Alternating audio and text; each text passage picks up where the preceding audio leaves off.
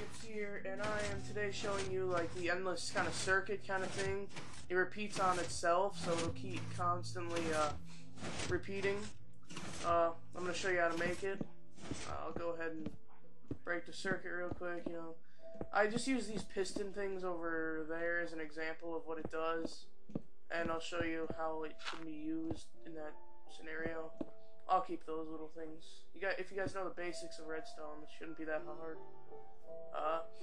Basically what you want to do is just make like a corner, then put redstone repeaters, another corner, it's like a square, redstone repeater, corner, redstone repeater, and then another corner, and the last redstone repeaters. And then what you want to do next is set them all to like 1, 2, 3, and then just set this one to 1. And then I'm going to connect these real quick.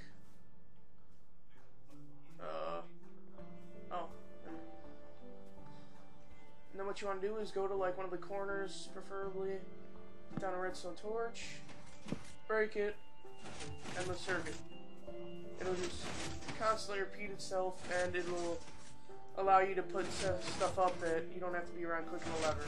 This can be used in like an obstacle course. You make like a wall and a bunch of these, and if they don't make it through, they get pushed into lava and fail the course. I only did 2. This is fairly simple, but okay, shut up.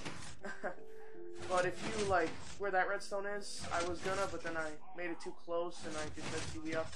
But if you want to, you can put like another set here, and it's actually pretty hard because you gotta have your character in between each of them and make it through slowly.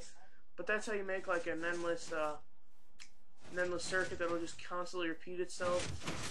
It can be used in like farming, farming and obstacle courses is what I would just give an example for. I'm sure you can think of some other things that would be pretty cool, but that's Minecraft kind of showing you how to do it. Or that's me showing you how to do this. So make sure to like, comment, subscribe, and I'll see you guys all later. Peace out.